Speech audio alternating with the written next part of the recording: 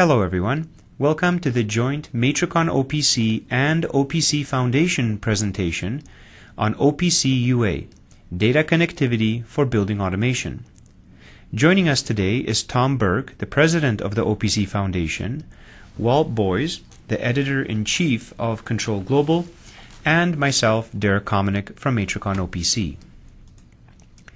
The topics that we'll be covering will center on what is the state of data sharing within the building automation industry and what some of those challenges are, a high-level view of what OPC UA is about, and how it can be used within building automation to make data sharing easier.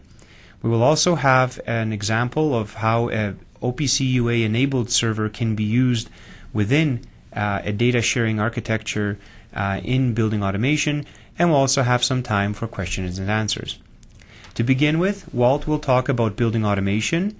Then we will have Tom give us an overview of OPC UA, and then I'll talk about one of the practical applications for actually putting this into practice.